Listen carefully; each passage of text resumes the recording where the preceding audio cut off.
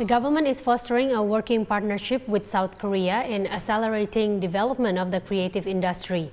The partnership is also part of a wider effort by both sides to bolster bilateral ties.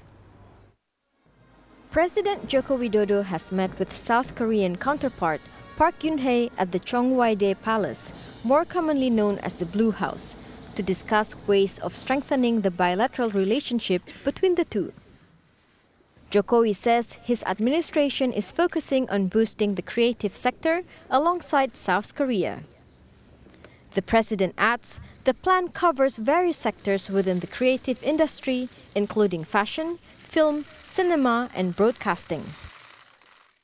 Kami tadi telah berbicara masalah investasi di Indonesia dan Republik Korea sangat tertarik untuk investasi di bidang-bidang infrastruktur seperti jalan tol, pelabuhan, pembangunan rel kereta api dan pembangkit listrik serta infrastruktur di bidang maritim. The meeting also witnessed the signing of 7 MOUs for bilateral cooperations.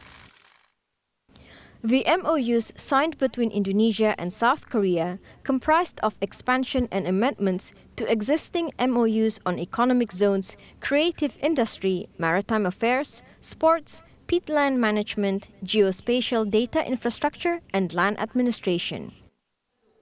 Jokowi's working visit to South Korea coincides with the 10-year anniversary of the establishment of the current partnership.